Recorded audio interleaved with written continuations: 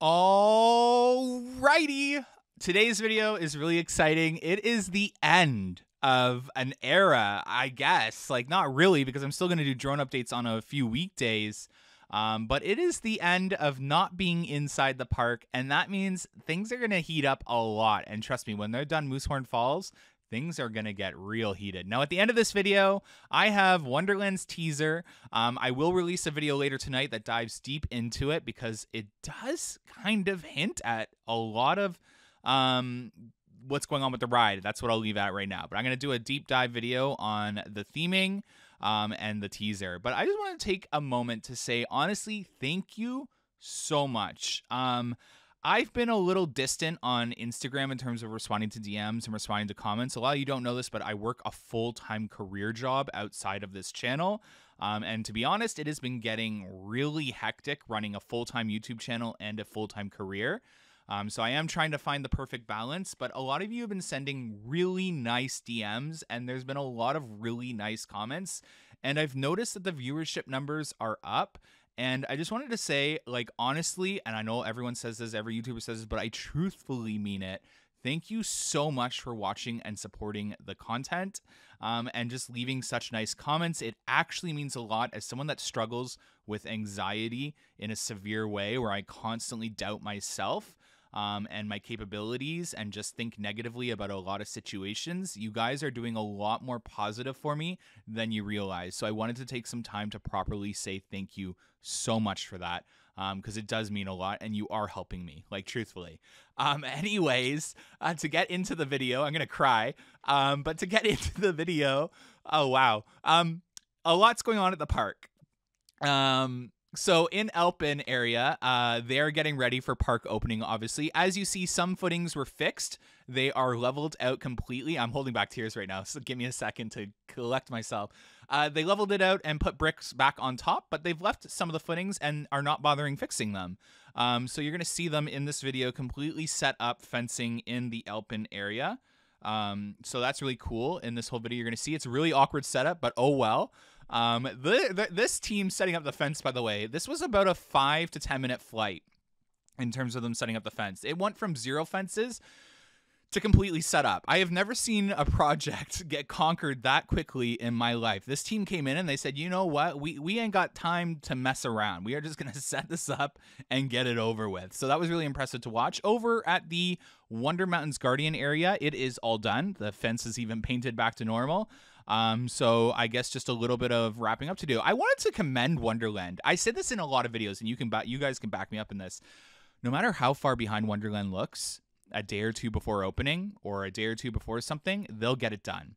And on that topic, Timber Kits came into the park and said, you know what? You want a drink stand here, Wonderland? We'll do it in 2-3 days. They conquered this drink stand for the most part in about 2 to 3 day period. Meanwhile, the drink stand over in Alpen has taken over a month to build and renovate an already constructed building. So you got to give it to Timber Kits' team for accomplishing such a last-minute project so quickly. But yeah, it's really exciting. Here they are setting up the fence. As you can see, the fence ravels in and around some of these German Alpen-themed buildings. And yeah, so it looks like you'll be able to walk in front of Grab and Go, which will be open this year, and Tiny Tom's. And you'll also be able to walk in front of all the tunnels. The tunnels will obviously be blocked off. Nothing too exciting to see yet. Again, we are waiting on the Caisson team over at Moosehorn Falls to head on over and start building the footings for this ride. And it's a big ride, and Wonderland ain't fretting away from using those terminologies, so stay tuned because Wonderland's getting really hyped about teasing this ride as well. So I'm really excited. I think this is going to be Wonderland's best ride. Fingers crossed. Hopefully I'm not overhyping it, but who knows? You know what? I have a history of overhyping things. Well, some people think I overhype things, but a lot of people, you know, they're on the fence about whether I overhyped Yukon Striker. I personally love it. I think it's a great ride. But yeah, I'm just excited that it's most likely 99% chance not going to be a B&M. Okay. So kudos to that decision. And, yeah.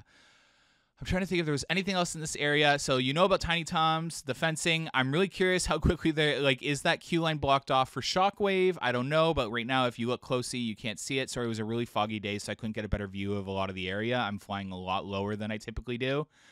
So I am missing out on some of, I can't show you everything because at this height you can only see so far and so much. So yeah. Outside of that, they're just finishing up. They're blocking off that last footing right next to that little arcade building there, mini arcade building, and blocking off those footings for a top hat right there as well. So yeah, I'm really excited.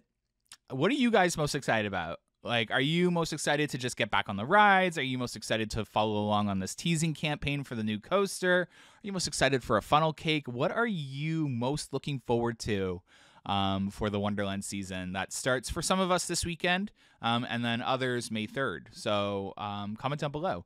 But yeah, I'm trying to think.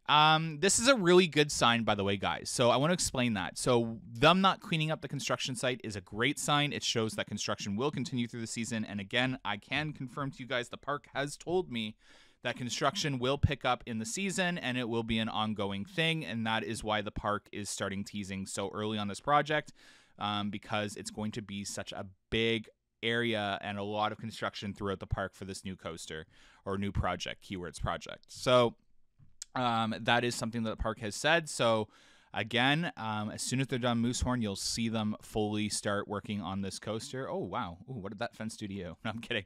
But yeah, over at Splashworks, not much going on. It's been a couple of rain days, so they haven't done anything. They just have a few small caissons left to go.